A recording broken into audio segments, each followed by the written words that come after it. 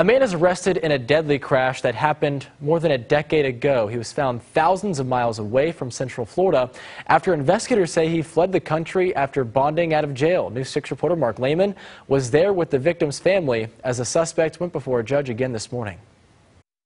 After more than a decade on the run, Carrie Price is finally back in Central Florida and again here at the Orange County Jail. Well, today I spoke with the sister of the victim. She says that's something that's long overdue. It's a no non capias for failing to appear, so he's not going to get bond. Even before he stepped to the podium this morning, the judge's mind was set on 47-year-old Carrie Price staying behind bars.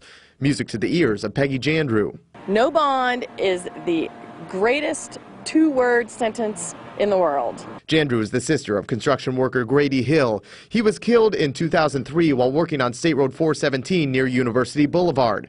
Price at the time was charged for DUI manslaughter for the crash, but hours later he posted bond and disappeared. He was always that missing piece. He was always, because it could never come to conclusion because he wasn't here. Price remained on the run for more than 12 years until Jandrew says she received a tip through Facebook. Immediately called our state's attorney and we called, FDLE and said, okay, this guy's messaging me. What do I do now?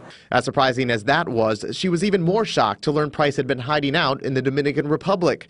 Now that he's back in Florida for the first time, Jandrew says nothing can ever bring back the loss of her brother, but she takes confidence in the hope that her family will see justice. Now he has to play by a new set of rules, and I'm glad those rules include no bond. The next hearing for Price has not yet been scheduled, but the victim's sister tells me after today she's going to make every effort now to attend any of his future court proceedings. For now, reporting in Orlando, Mark Lehman, News 6.